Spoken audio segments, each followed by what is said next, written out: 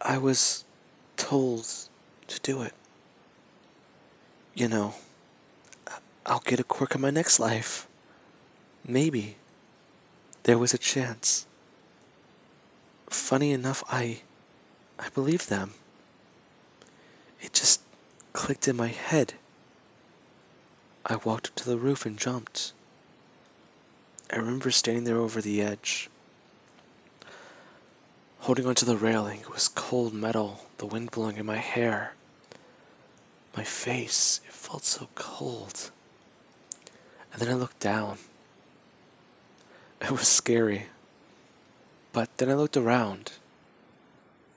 And, well, the world I saw. The one that's given me so much bullshit, so much hate for being quirkless. I I didn't really know what to say about it. It was so ugly but so beautiful. I went to go turn around and try to pull myself over, but I slipped. I fell. I was so scared when it happened. Please, someone save me.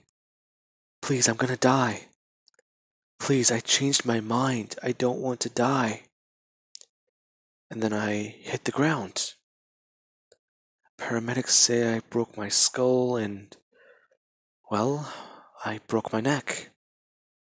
But I was alive. It was impossible.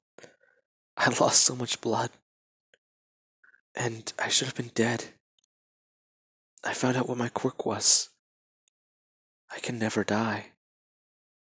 And it hurts a lot. It hurts so much.